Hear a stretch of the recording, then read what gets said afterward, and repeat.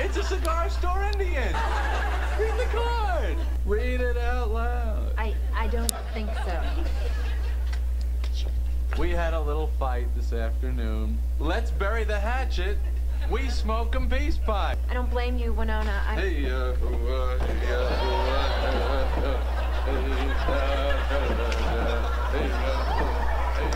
It's kitschy. Winona is a Native American. Where did this come from? I can have this? Oh, you see, I'm very sensitive to these matters as well.